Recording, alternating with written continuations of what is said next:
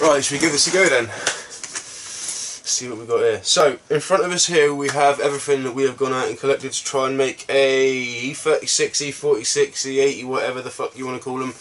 The rear bush removal kit and installation kit. Some of them is sockets, which are in the tray down there.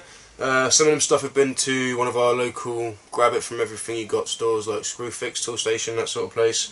Ours, a particular choice was Screwfix today. We've got some M12 BZP threaded bar. We have some M12 plate washers.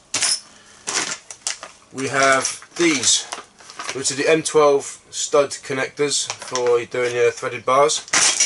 And big old bag of these thick square plate washers, which are much, I don't know if you see those. You're very quiet, Tom, by the way. Say hello. Hello. There you go, this is Tom, remember him? See the difference in those? So that's why we've got them. These are going to flex, we're going to put grease on those, going to use those as kind of bearing washers, and these are going to be our sort of weight bearing washers, as it were.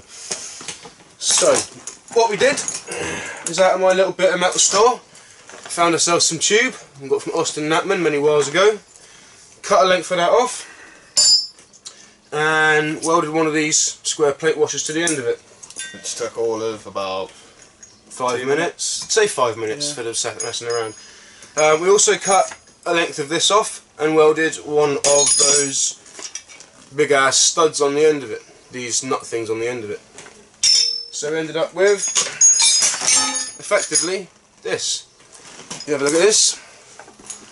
We have the big ass plate washer on the end of it with the cup for the bush to go in.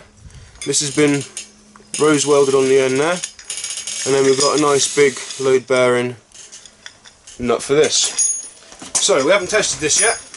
In here we have various plates and sockets which we're going to try and use to get these things out if none of this works, or in conjunction with all of these. And we spent about what, £29 on this stuff? say £30. Say 30 quid, and we managed to get the thing on the day. We went over to Mill Autos when we was over at Screwfix, and we priced up the actual tool to buy from them. £185 is the best price they could get for us. So it's a bit of a joke, to yeah, be honest. you can get the tools for like 35 quid online, I think it is, but it takes a couple of days to get here. So doing it on the day, 30 quid, call it.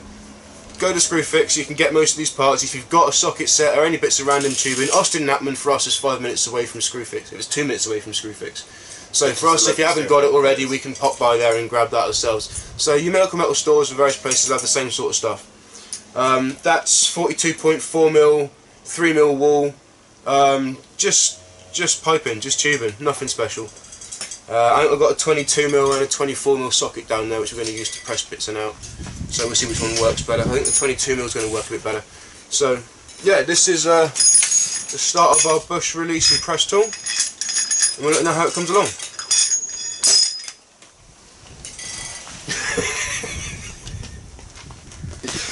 That's a wrap.